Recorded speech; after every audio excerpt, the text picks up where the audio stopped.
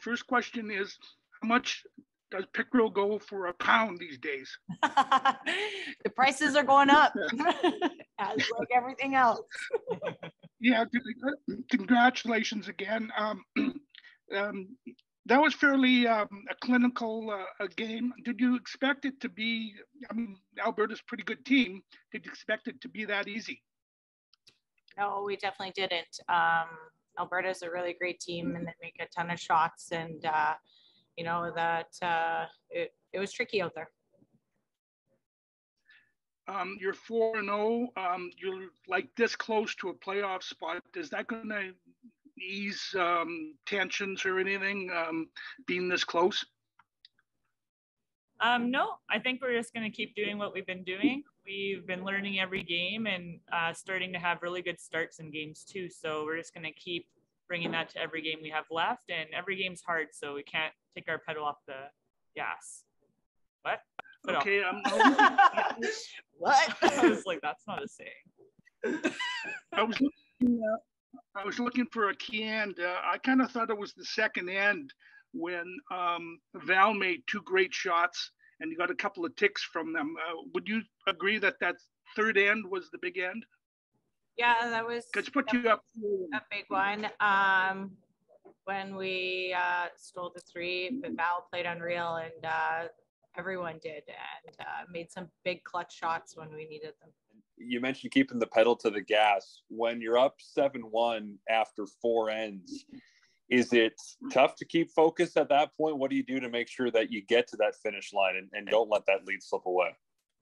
You know, the other team is gunning for you and they're going to try and use anything they can to get back, and they're a great team. So we had to be precise and make our shots just like we had for the first half of the game. And I think we did a good job at that. But yeah, even when you're up, you still got to keep in it because people can come back for sure. We've definitely learned that. Yes. We've seen it. We're never safe. Kerri, for you, do you prefer playing one game in a day like today, or do you prefer playing twice in the morning and night? I'll play whatever I have to play. Yeah. Just love being out there. It doesn't matter when. Fair enough. And one more from me. What do you think of the new adjusted playoff format this year? I don't know. We haven't played it yet. Yeah. It's definitely different. It's a different format, but yeah, it's always changing. Yeah.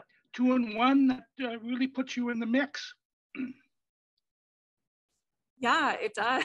We're really happy that we're sitting at 2-1. We are getting stronger every game. Our first game, we felt we controlled the first half and fell apart the second half. We would have liked that one back, but we're happy that we bounced back and have won our last two, and everyone's throwing really well. So we're just building. It's been a while since we've had some games together. So we're hoping we'll just build every game and get better as the week goes on. One final question here for Sarah. Sarah, what's it like to compete against your former teammate in Patty Wallingham? It's hard. I love Patty. Like, Patty and I are still best friends, and we always will be. And we have a special bond. We played together for a really long time. And so when you're out there, you just have to put those blinders on, and, you know, you're just playing another team, and you have to take the emotion out of it. But at least the bonus is I get to see her. So I can't complain too much about that. How happy are you to get that first win now? Thank you. Very. We just played so much more consistently today, like the team that I know and love us to be. So yeah, it's nice to be back on track. What can you put anything, what was happened the first game, though, just, I don't want to say jitters, you've been here before, but were the team just figuring things out, do you think?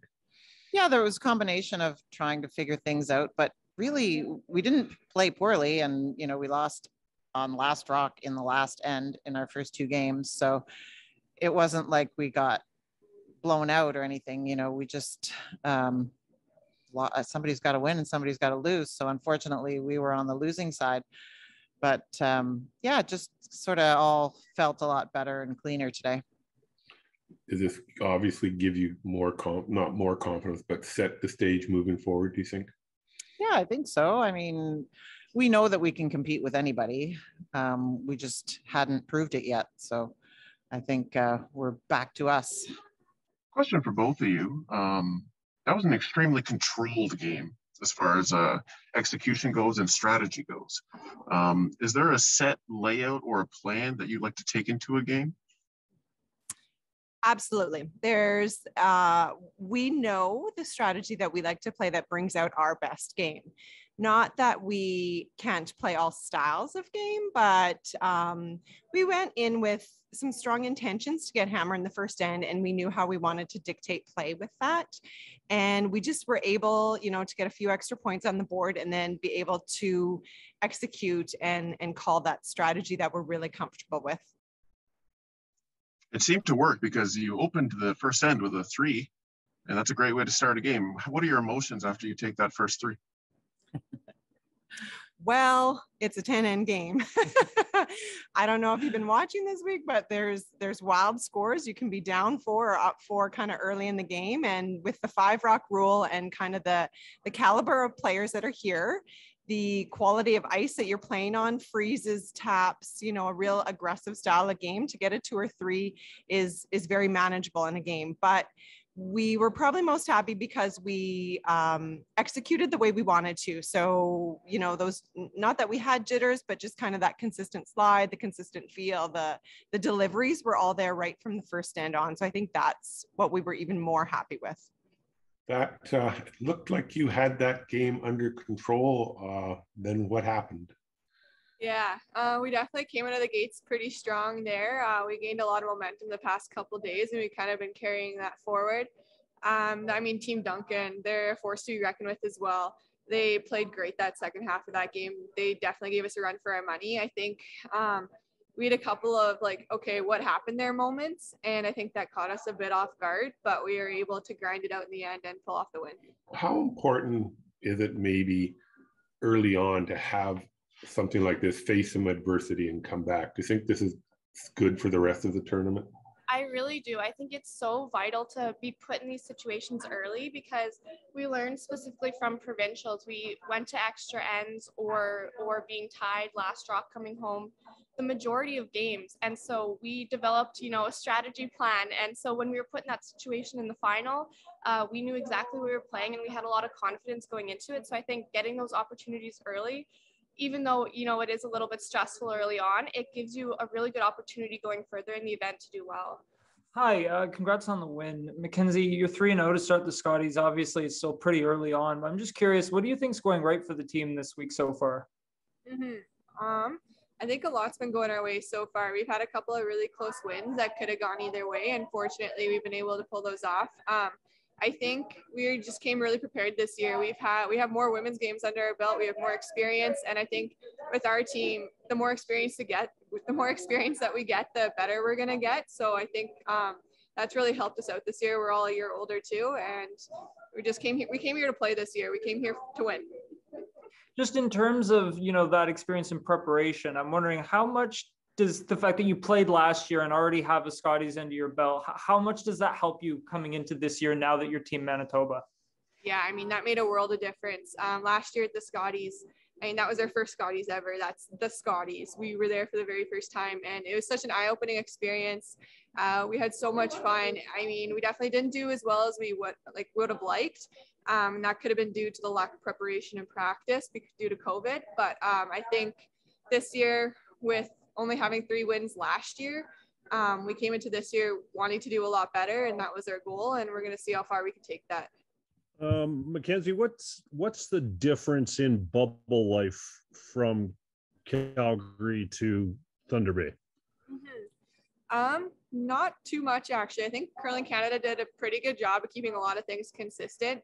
Last year we were pretty locked down, hotel to the arena, and this year it's the same, just to keep everybody nice and close and to keep COVID away. And everything's been going really well so far. I believe all the tests have been coming back negative, so that's really good to hear. There hasn't been a whole lot of difference. We can't go to eat out. We can't go through drive-thrus. We have to minimize contacts. ordering in. Fortunately, there's volunteers in Thunder Bay that are running to get groceries for us, which is really awesome. So honestly, not that much different, but that's okay too. What about, I guess, mentally, just from the aspect of being in a bubble for the second time? Yeah, I mean, we've never experienced the Scotties in any other way, which is kind of sad. But I mean, hopefully in the future we get to be in a Scotties where they get to do all the celebrations and there's fans. But I think last year nobody knew what to expect going into the bubble. So having that being our only experience coming now into Thunder Bay, we kind of knew what to expect. We knew how things are generally going to go. So mentally, we didn't prepare that much differently because we knew exactly what to expect. Maybe a little easier then? Yeah, exactly. It was definitely easier knowing that, okay, this is what's going to happen. There's not going to be any fans. So when you make a nice shot, you kind of got to hype yourself up a little bit. But I mean, yeah, it was definitely a little bit easier than it was last year, not knowing anything at all.